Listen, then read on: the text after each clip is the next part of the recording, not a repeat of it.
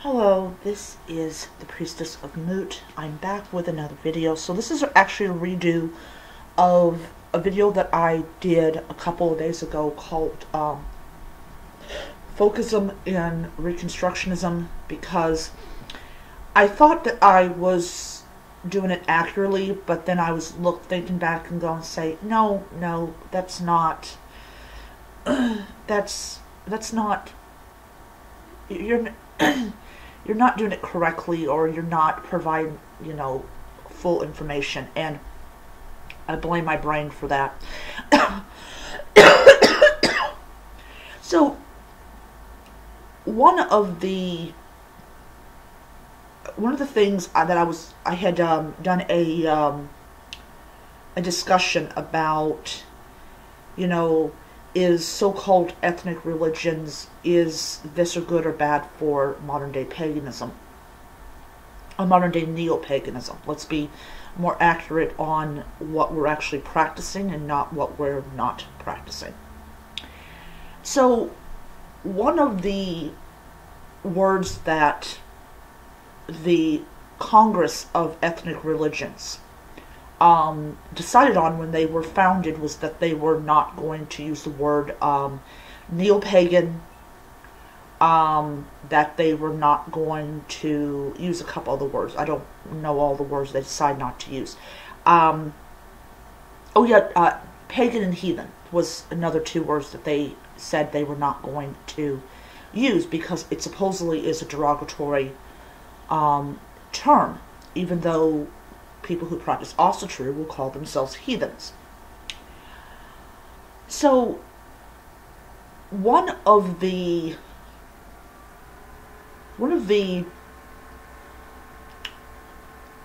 things about these so-called ethnic religions is they actually believe they are practicing the same kind of religion that was practiced over 2,000 years ago, or over 1,000 years ago. The only people that are not deluded to this is people that knows right off the bat that you're not practicing a religion that's been unbroken through the ages. The only exemption to that rule is Hindus, Buddhists, Native Americans, people who practice Valdu and Santeria and all that. And I also believe Hoodoo as well. So instead of calling these religions ethnic religions, the proper term I would look for would be ancestral religion. You're practicing a religion that your ancestors most likely practiced. So ancestral religion is more an accurate term than ethnic religion, because in all honesty, your so-called ethnic religion would be Christianity, because it has been around for close to 2,000 years, and it is the religion of an ethnic group, which would be the Greeks, the Romans, all that. So when I posted the question, I had got a Slavic pagan that actually talked about how people are deterred from Slavic paganism because of the crazies. And I made a comment, so yeah, you can't have a nice, good, great pagan get-together without the crazies. The crazies are everywhere, and a lot of times the crazies have a voice. So one of the huge reasons that I had brought the question up was to warn Comedics about the YSEE, or YSE, Supreme Council of Ethnic Hellenes. This is the thing about that title. Okay. So it is believed by people who are members of the YSEE that they are somehow practicing the same kind of religion that was practiced by their ancestors over 2,000 years ago, which is not true. Or whatever delusional idea comes into their mind. So one of the things that they tout is that their marriage ceremony is a fertility ritual.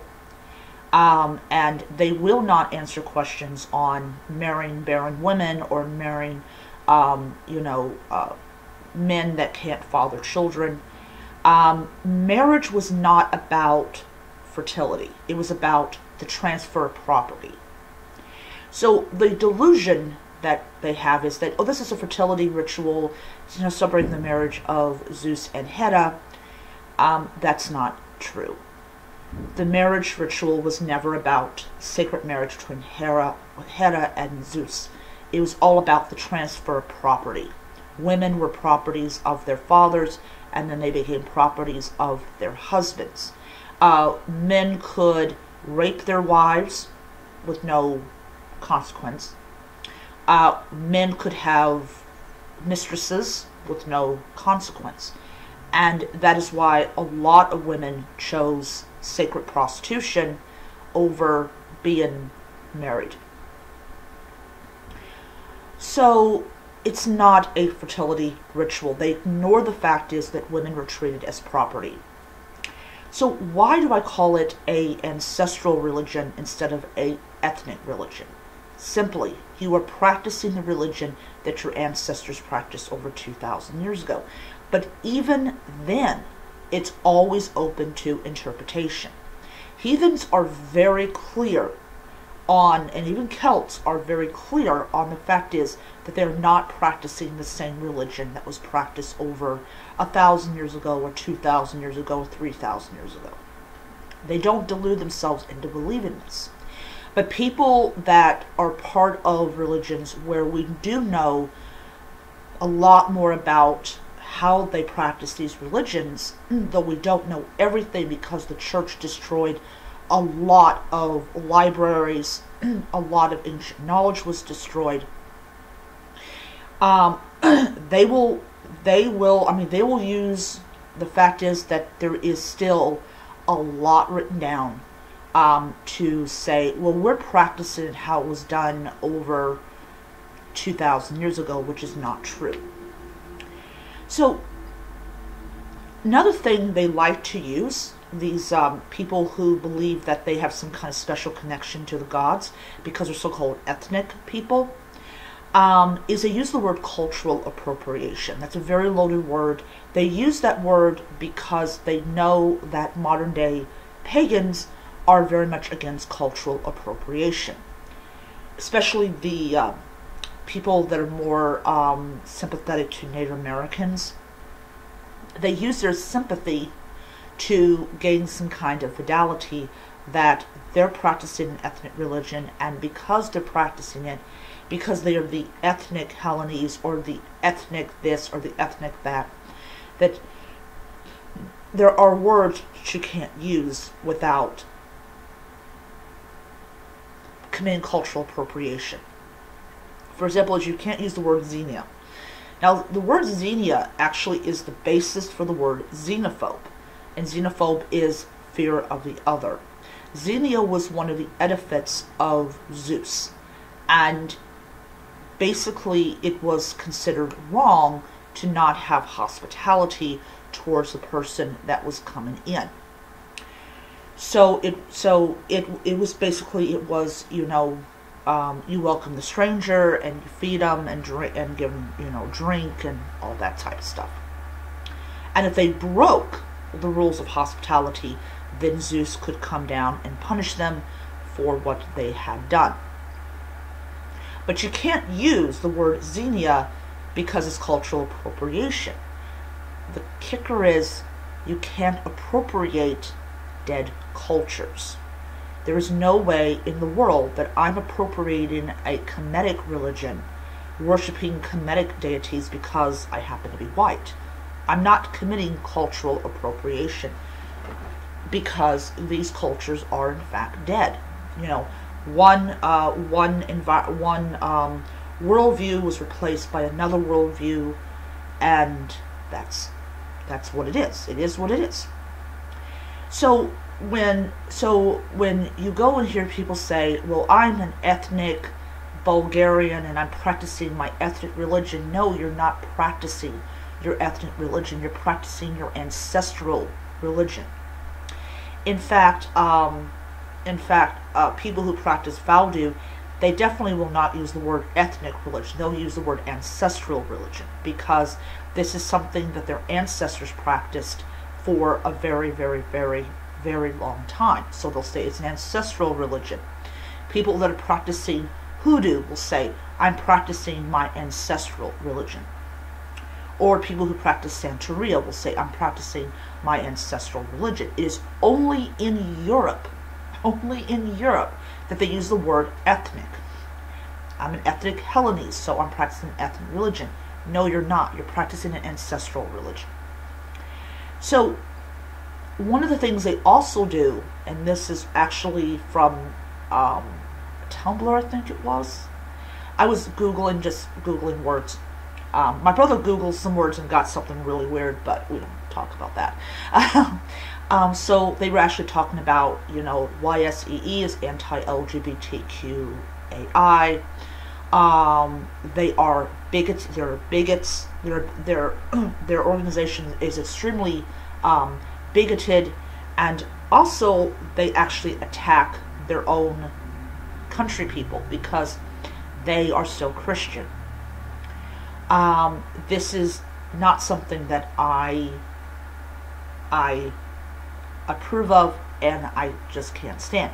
But then a lot of Hellenists look up to them and go, "Oh, these people are so awesome."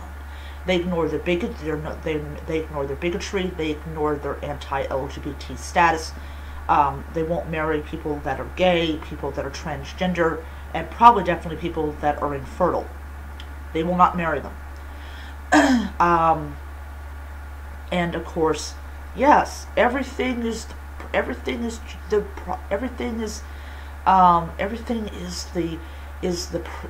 byproduct of Jews and blah blah blah and all that. And that's what I got from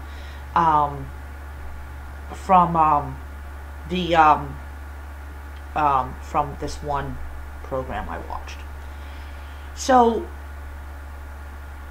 I can't even say that I'm practicing my ancestral religion, even though deities like Isis and Osiris and Anubis and Horus and Hathor were venerated and honored by Romans. So I guess you could say I'm kind of am practicing an ancestral religion, but I'm not going to say that I am.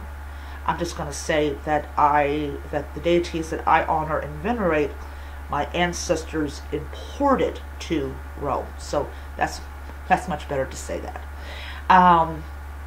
So no, I'm not practicing an ancestral religion. I'm not practicing an ethnic religion. In fact, Afrocentric Comedics actually do not want native ethnic Egyptians to honor Kemetic deities like they would. They're freaking Muslim. Seriously, you have nothing to worry about. But that's gatekeeping. We're the biggest, we're the baddest, and we're going to make the decision if you can and cannot worship these deities, which is stupid and dumb and all that jazz. So anytime you hear the word ethnic, I would really run away from them, because they're not practicing an ethnic religion. They're practicing an ancestral religion. And they need to come to terms that they're not special. They're neo-pagan. They were founded during the New Age movement, and that's what they will always be. They'll also be bullies. So yeah. So we'll let the gods take care of them. So I'll see you guys around. Bye.